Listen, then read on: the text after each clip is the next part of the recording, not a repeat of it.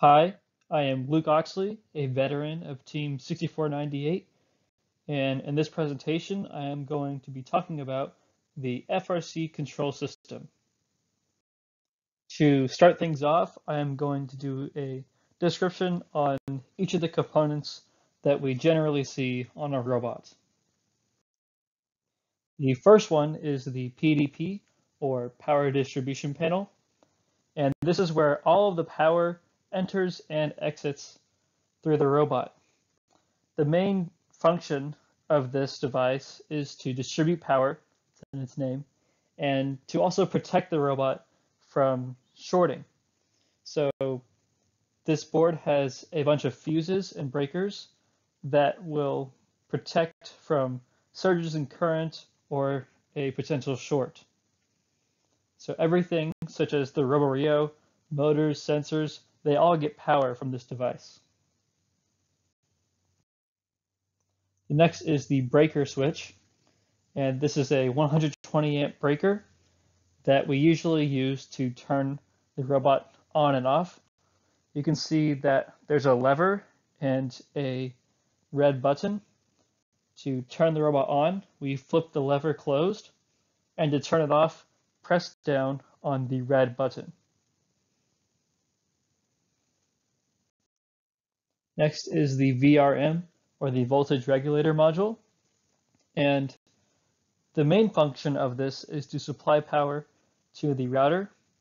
However, if we're using sensors, those will also get their power from this device. And you can see that there are 12 volt ports and 5 volt ports. And the rule of thumb is that when connecting the router, it is the only thing that can be connected to the 12 volt 2 amp port. Next is the RoboRio, or we kind of call it the brains of the robot, because this controls everything on the robot. It is what runs our program and connects to the motor controllers and sensors and does what we tell it to do. And to kind of give a rundown of the ports on this thing, we have an Ethernet port, and this is what connects to our router or radio, and that's how we can connect to the RoboRio from the laptops. Another option to connect to this is the USB port. That's if we are tethering by USB. The power port right here is where the RoboRio will connect to the PDP to get its power. Next is the CAN bus port, which is right here. This is the start of the CAN bus, and usually the CAN bus will terminate on the PDP. I'll talk about this more later, but that's generally where the CAN bus will start. Next is the DIO ports. DIO stands for digital input output, and this is where we can give input and output signals to our sensors and limit switches and stuff like that. Next are the analog input ports right here, and these are used for if we have a sensor that has an analog signal, we can connect it to these ports. Last but not least are the PWM ports, which are right here, and these are used for a PWM motor controller. Next is the router, and this is how we can wirelessly connect to the robot from a laptop, and it's just like any other router. It just outputs a Wi-Fi signal. And this does connect to 12 volt 2 amps on the VRM, and the Ethernet cable goes from this radio to the RoboRio. And I wanted to go over some of the basic motor controllers that we use on this team. The most basic is the Spark motor controller because it is PWM controlled and there's not much to it at all. There's just power in and motor out. It also has limit switch ports right here for if we want to make sure that if we have like a lift or something, we can stop the lift from moving before it tears itself apart. Next is the Talon motor controller. This actually has CAN bus functionality. One of the advantages with using CAN bus is that we can daisy chain all of these motor controllers together, whereas using PWM, we have to make individual connections back and forth from the Roborio, and that usually builds up and makes quite a mess. Also with the Talon, it has an encoder and limit switch inputs, and it's able to actually run its own algorithms on board, and this opens up a lot more functionality. The Falcon, which is very similar to the Talon, except it is a brushless motor, and the motor controller is actually built in to the motor itself. So this actually saves space and weight quite a bit, and it's also very powerful.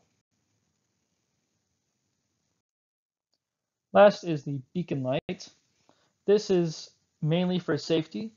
Whenever it's illuminated solidly, we know that the robot is turned on, and whenever it's enabled or flashing on and off, we know that the robot is running whatever program is on it. So generally, whenever the beacon light is flashing, we make sure that we stay clear of the robot to make sure that we don't get hurt. Now I want to go over how all of these components connect to each other. So to start off, we have the battery and the PDP. All of the power starts and comes from the battery. So to connect the battery, we connect the ground wire, and the breaker is connected on the positive or red wire. And also, as a reminder, this is how we turn the robot on and off. Next, the Roborio. The Roborio, just like everything else, gets its power from the PDP. And if you look up close to the PDP, it actually has a port labeled Roborio power, and so that's where it connects to. Next is the router and VRM. The VRM gets its power from the PDP.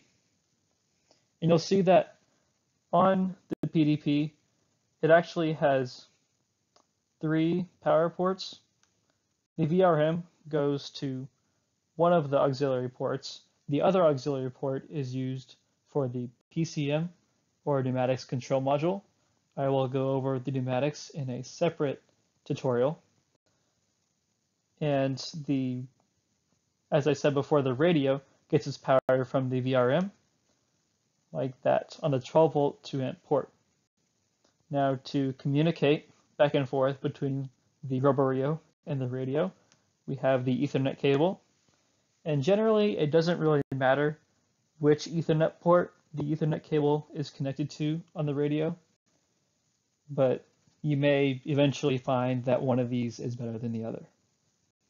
An alternative wiring, which is what we usually use on our robots, is PoE.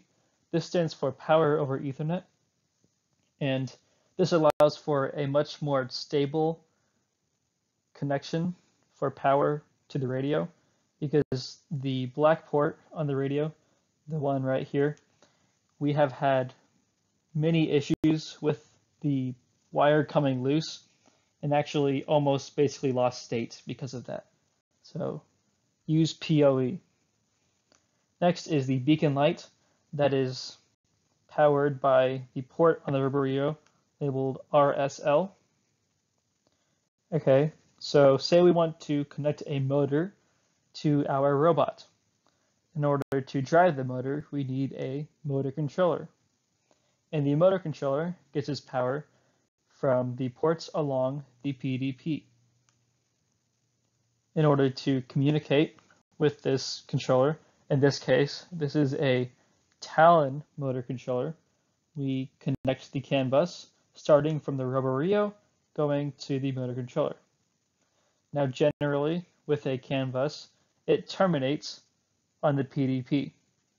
However, sometimes, like our robot in 2020, the CAN bus can't really terminate on the PDP, that's okay. We would just put a termination resistor on the end of the bus. And that does it for a basic wiring of the FRC control system. Thank you.